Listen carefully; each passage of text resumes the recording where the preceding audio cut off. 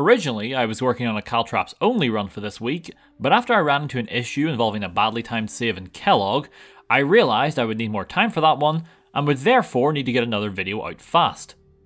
Get it?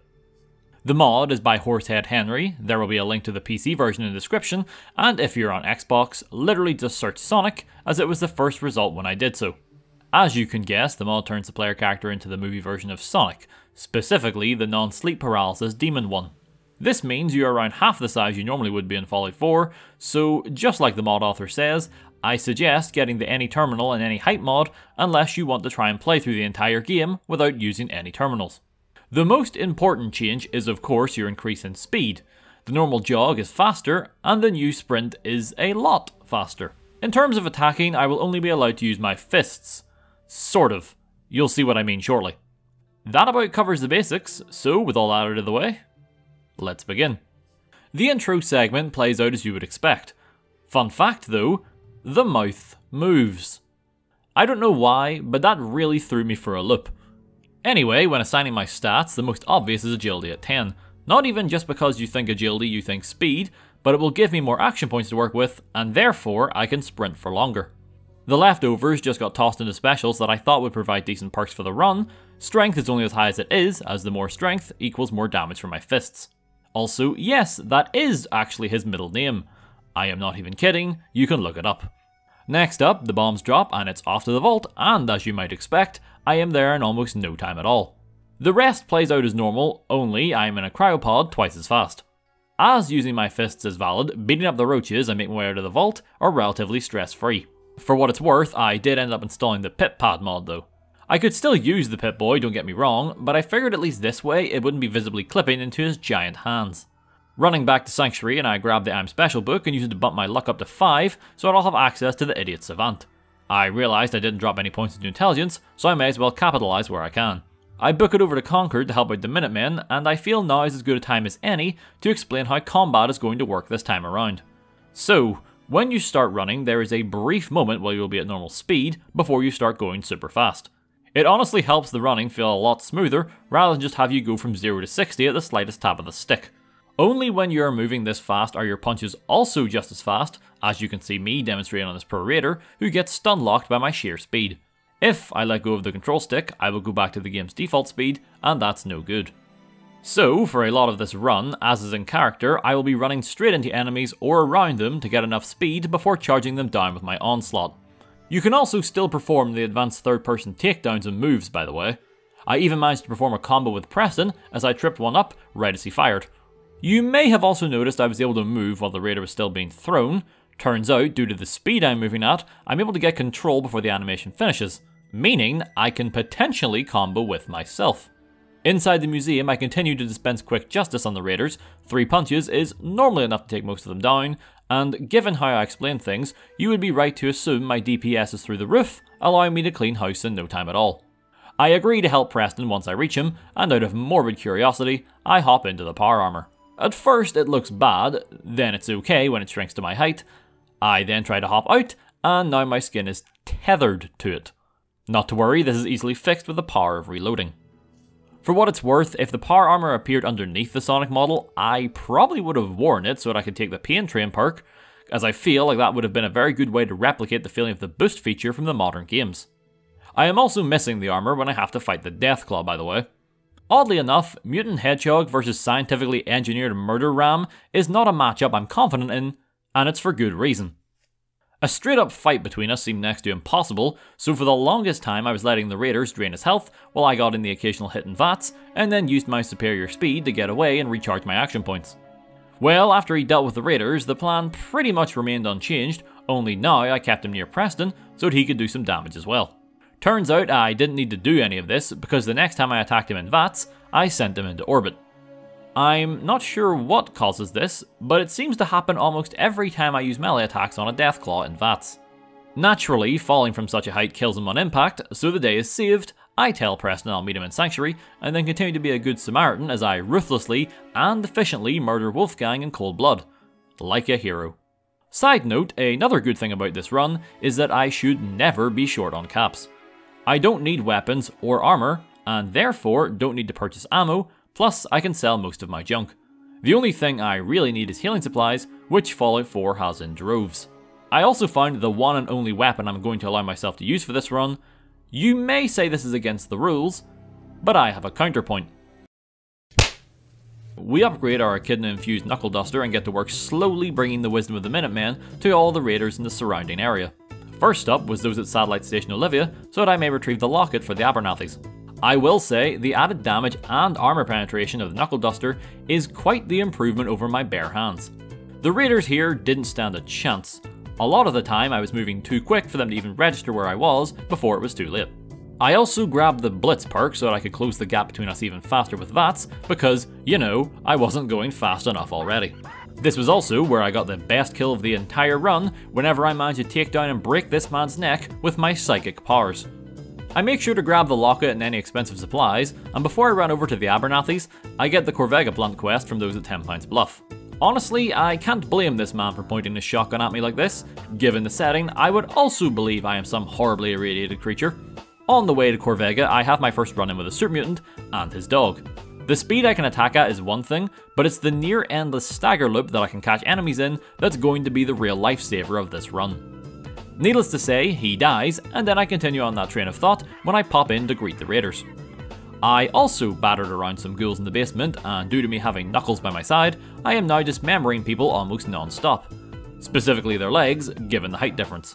This is also where I see the illustrious meat spin, don't look that up, and from there proceed upstairs to deal with Jared and the final handful of his friends. I rush back to the Settlers, and from there Preston for my much wanted XP. I actually ran back, by the way. Fast travelling is still allowed in the run, no reason it shouldn't be, but truth be told, I ended up just running to most places myself, as why wouldn't I?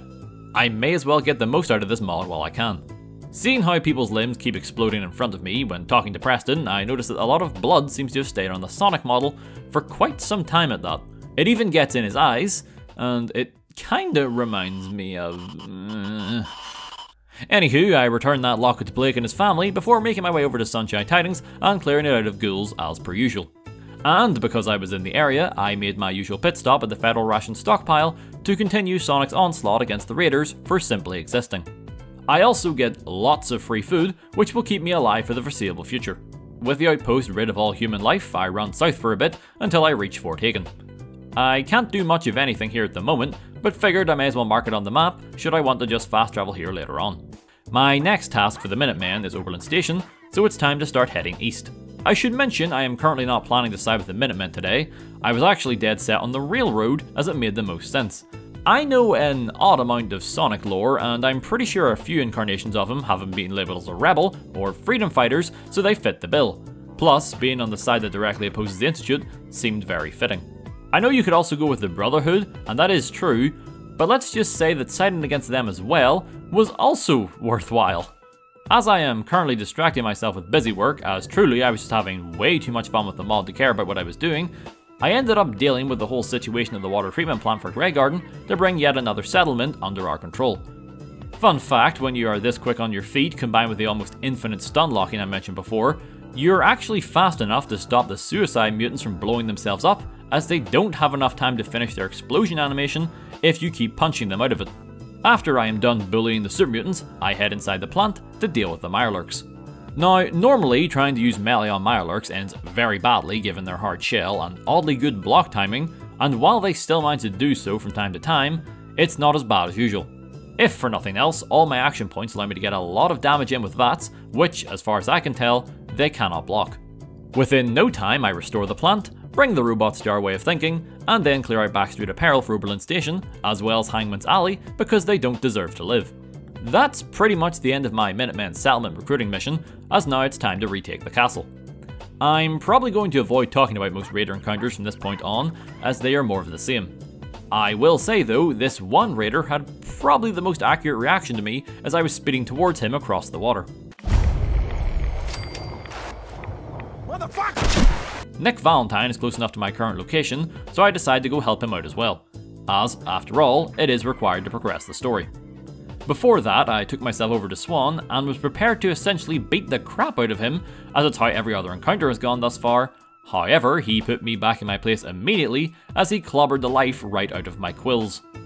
Yeah, I don't think we're going to be able to take him out anytime soon, to be honest. No matter, we can still rescue Nick, so let's do that. There is danger lurking around every turn in the tunnels, given the sheer number of triggermen that are present down here. Like usual, they can inflict serious damage if they manage to swarm you, but in terms of survivability, they are laughable at best and depressing at worst. Skinny Malone probably could have put up more of a fight, but I activated my super speed to get the jump on him and his men. Well, I say that, but he wouldn't have attacked me first unless I antagonized him, but we shall just ignore that. With Skinny's rings seeping out all over the floor, now is as good a time as any to flee the scene of the crime, specifically in the direction of the castle. I already demonstrated what multiple high-powered punches and bunches does to a normal Mirelurk, so let's see how it fares against their queen. Despite the breakneck pace this run has been on so far, the Mirelurk queen required me to slow right back down, otherwise it would destroy me without fail every single time. The best bet to beating her was to just wait for my action points to refill, and then just land as many attacks as possible in VATS, and then back off and rinse and repeat. It's very similar to how I initially planned to deal with the Deathclaw. That plan, while effective, didn't always work though, as VATS seems to just have a habit of cancelling itself with this mod, usually right when I'm about to get hit. Not wishing to really rely on that, I then sort of accidentally began to treat it like an actual old school Sonic boss fight. While the Mirelurk Queen stood and covered the ground with its weird poison breath, I just ran around avoiding it as best I could until there was a noticeable opening, which I would then dash in and start smacking the Queen in the back. Eventually she would turn around or spray more poison, so I would need to back off. Both plans were essentially combined into one whenever her health got low, and I was able to secure the victory. I helped Preston set up the castle as a base, and just like that, we will not be helping them for the rest of the playthrough. Figured it was time to get a move on, as speed is the name of the game here, so I sat through Nick's interview and, after taking all of Kellogg's stuff, travelled to Fort Hagen to see if the balanced breakfast man could prove any more of a challenge. The synths are about the same as most human enemies, the only major difference being is that they survive when their arms and legs come off, and I guess due to me doing it faster than the game can register, it can lead to moments like this, where they are hopping around on one leg before they fall down. I would also like to note if you're seeing me do more damage, it's simply because by this stage I had grabbed all the perks that I wanted for the build, and so every point just got dropped into strength for the next 5 levels to get the most out of my attacks. Anywho, here's Kellogg.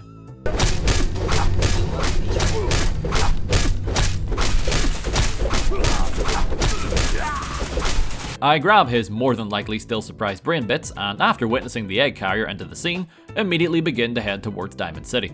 I agree to help Nick at the memory den, and because I can't help myself where experience is concerned, I agree to Piper's interview. Ironically, her nickname of Blue still fits quite well here. There is a small situation going on in the city as of right now, with a man accusing his own brother of being a synth. He is about to shoot him, so we jump in to save the day by employing a trick I can only assume Sonic learnt from Snake during their time together in Smash Bros. Next up is the memory den, and yep, it's the same as ever. I will admit I find it funny that due to Sonic's height, you just straight up can't see him inside the cryopod in Kellogg's memory. With the glowing sea up next, I'm not as bothered about the rads as normal, as I will be spending half as long there. But, out of curiosity, I went to buy a hazmat suit just to see what it would look like, and oh boy, have I created a new demon to stalk your nightmares. That's fine, my max sprinting speed combined with a couple of Rad-X is more than enough to get me through mostly unharmed. I say mostly because that doesn't stop a family of rad scorpions attempting to poke away at my squishy parts. You could say this is karma finally catching up with me because now I am the one being stun locked and unable to move. It was an entirely avoidable situation as well, as there was really no need for me to try and fight them. Thankfully, they eventually stopped and I was able to begin taking them down one at a time. As soon as I managed to deal with one of them, the rest began to fall in no time at all. After I meet up with Virgil, it leads to a very fun, albeit short sprint through Green Tech as I battle the gunners on my way to the courser. The gunners still pack a punch, so I need to be careful to not get surrounded by them. The super speed does make avoiding mines a complete joke though, I must admit. By the time they are ready to go off, I am already out of the blast radius and planting my fist into somebody else's sternum. I would like to say the courser was different, but that would be a lie. Much like Kellogg before him, attempting to delay the inevitable with Stimpaks and Stealth Boys isn't all that effective when you can barely manage to land your own counterattack against this blue ball of death. I am supposed to return to Dr. Amari, but that's just a very roundabout way of getting her to tell you about the railroad, and seeing how I'm already in the area, I just jog on over to the Old Norse Church straight away, and against my own personal preferences, hand over the chip, let them decode the thing, and then agree to join up with the railroad. True, the Minutemen are literally ready to help me at the drop of a hat, and I could wrap this whole thing up in about 20 minutes if I wanted to, but again, I felt the railroad was more fitting for the run, so I was off to help Deacon clear out the switchboard. I have proven by now that the Institute's synths are easy enough to stomp. After all, Sonic has a long history of making life a living hell for robots in any shape or form. Deacon hands me the deliverer, I get shadow flashbacks, and now it's time to construct the teleporter, or in other words, the moment of truth, seeing how it completely broke in my last Fallout 4 run. Well, lo and behold, this time it actually works, and I can get dropped in without any problems. I get pretty angry at the robot boy for a little bit before Father comes in, and things get weird given the bombshell that he drops on me. Of course, I am working undercover for the railroad, so I agree to go along with everything he is saying and meet up with the other higher-ups down below. You may be annoyed that Father isn't just replaced with Dr. Eggman, but don't worry, we'll get to that. Anyway, I also introduced myself to Layman Z1 while I'm here, to make sure I am technically progressing with the railroad side of things and not just about to go rogue. Like usual, Father wants me to take out the Synth Raider leader at Libertalia, but the railroad also need me to grab a password at the Polymer Labs, so I go about the latter objective first. For once in my life, I do not get completely lost while inside the labs. This is because I actually remembered for once that I need to head into this room and into the ceiling via this destroyed part of the wall. I'm not sure why, but I normally completely miss this despite how obvious it is. The ghouls continue to have the defensive capabilities of Play-Doh, so no problems beating them senseless while I grab what I need and zip out to the far eastern side of the map. The Raider raining down mini nukes on you can usually be a problem, but yes, once again, my speed makes the process of sidestepping the mini apocalypse a complete joke. The rest of the raiders get to be pummeled like usual, and when we make it to Gabriel, I accidentally prematurely ended the conversation with him, and he spoke like he was going to just attack us before he used the recall code, and while his men certainly sprang into action, to varying degrees of success, Gabriel himself just stood there, clapping. I suppose he really does need to get sent back to the base for repairs. Next is Bunker Hill, and of course I warn the railroad of the attack, to which they tell me to simply deal with the courser. Again, they make it out to be a big deal, which it clearly is not.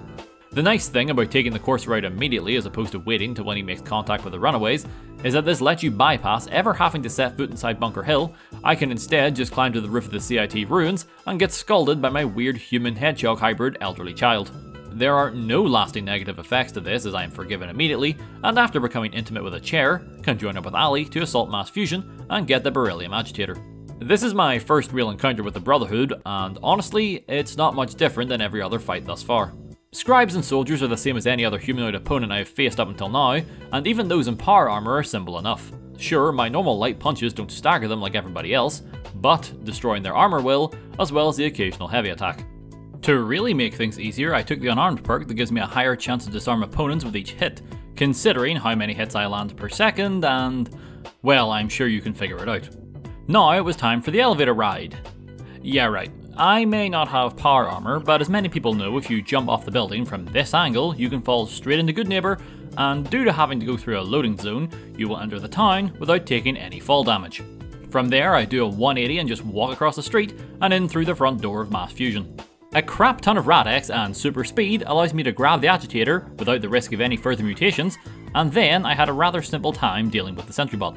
I'm not really sure what to say here. Kind of like the Deathclaw at the beginning, whenever I used VATS on him at one point, he just sort of started floating around the room at an odd angle. I mean, it works for me, so I just beat him up while he's in this state, and then outpunch the Assaultrons rather easily to wrap up a short and sweet mission. Time to finish off the last of my undercover work, and I will spare you the details, it's just a lot of talking with different people. That is, until we meet up with Z1 again, who informs us of the Brotherhood's imminent attack on the railroad. We can get to the railroad and save them in the nick of time, ironically, thanks to the Institute's ability to teleport me there in the blink of an eye.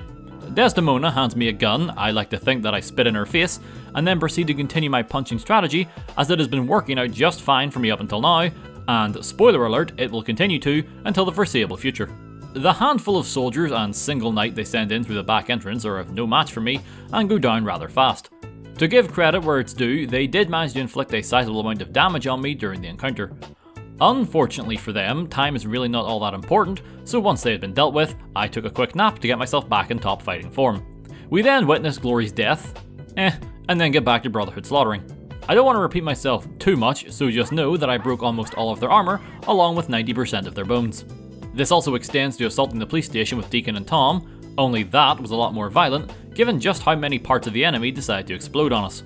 We run into some visual glitches on the vertibird, but thankfully it's nothing that impedes our progress. Sneaking onto the Brotherhood ship wasn't necessarily an option, all things considered, unless we more than likely wanted a repeat of something similar to the radiation suit. To that end, I just sprinted on with the bombs and had them all planted before the Brotherhood really knew what was going on. Well, I say that, but they were all shooting at me the entire time, but that's besides the point. After the final charge was placed, I was on my way to leave when I passed through the area where Maxon usually gives his speech, and oh my god. Right, well, I couldn't rightly leave now without personally dealing with Maxon, so I took out all of the Brotherhood who came to his aid first. This cost me most of my better healing supplies, mind you, but I think it's important to the run that we deal with Eggman Maxon. When it's down to just the two of us, the battle doesn't last very long. After all, that coat doesn't offer a lot of protection. Still though, not going to pretend like that wasn't the absolute best surprise of the run. I grab his clothes to remember the occasion, and then hop back on the vertibird to watch the egg carrier go down in flames for like the third or fourth time. After that, it's back to the Old Norse Church, one final time, to begin the last assault. There's no way any of this tops the Eggman surprise, so this goes how you may expect. You punch some robots, you punch some scientists, and you even get to punch some gorillas.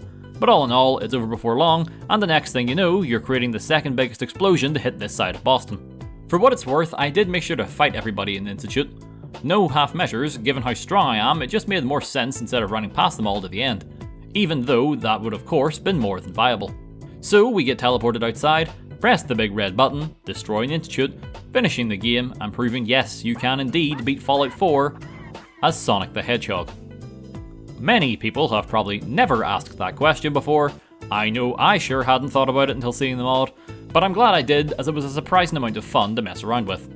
It was so fun in fact that after the run was over, I went and wiped out all of the raiders in Nuka World, one part to get intro footage for the video, and another because it was just so enjoyable to do with the extra speed. As for the Caltraps run that I was initially working on, I'm sure I'll get back to it at some stage, so look forward to that at some point in the future.